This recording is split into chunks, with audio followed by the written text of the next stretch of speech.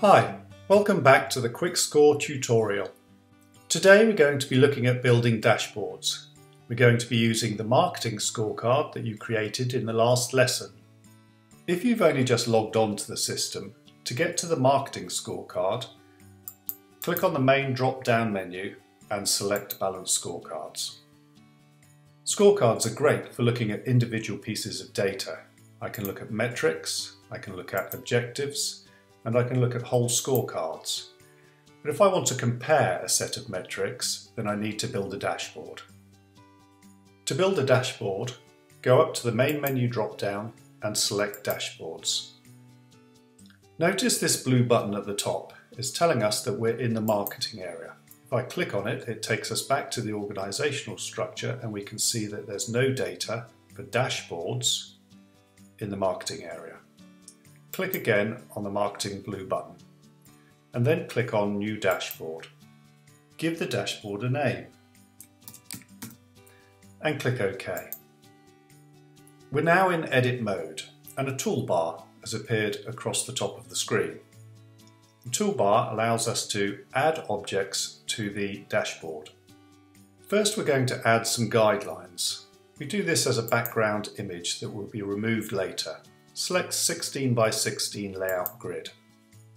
We're going to add some gauges and some line charts to this dashboard. Click on Add Gauge. We're already in marketing. Open up Improved Telesales and select Percent Calls Complete. The gauge has appeared. Move the gauge down the dashboard. Add two more gauges in the same way. Pause the video here. We're now going to add line charts to show some history for the three metrics. Click on Add Chart. Select Series Data. Click on Add Scorecard Object. Once again we're in Marketing. Open up Improved Telesales and select Percent Calls Complete. Click outside the box and you'll see a line chart has been generated.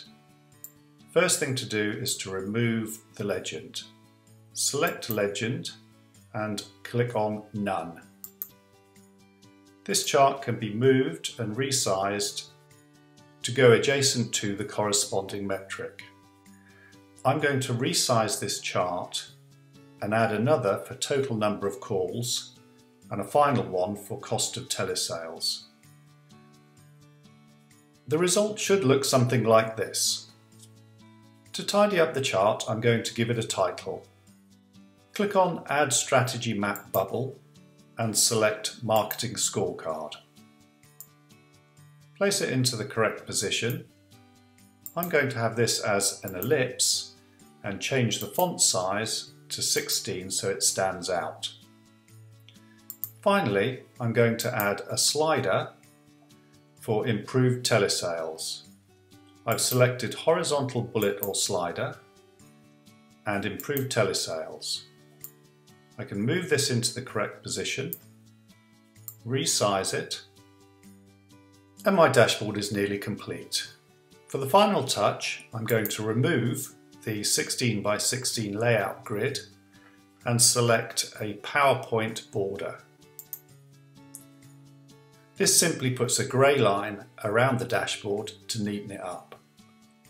Click Finished, and yes, and the dashboard is complete. If you need any help at all with your dashboards, email helpdesk@intrafocus.com.